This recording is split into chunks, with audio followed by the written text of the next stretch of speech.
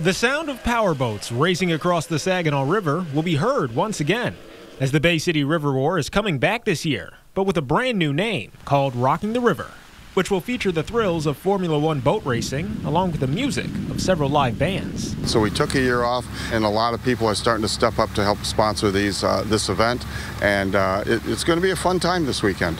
That's president of the River Roar organization, Michael Bagicalupo, who says that despite their year off, it helped to rebuild this racing spectacle into what it is now.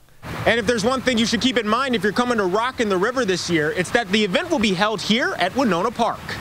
We're only allowing the spectators to view from Winona Park because of the flooding that we had at Vets Park during the fireworks festival. And for fans of this event and more, like George Shaw, it makes staying in Bay City during the summer a fun time. Wonderful. I love it. It makes being on a river worthwhile. And same goes for local businesses, such as the Bay City Market, where they're preparing for a huge batch of hungry customers over the weekend. Bay City is buzzing. I mean, it's 4th of July fireworks, Rockin the River. It's all ships back to back to back. So, just keep your foot on the gas pedal and we keep running with it. In Bay City, Jonathan Jackson, WNEM TV 5.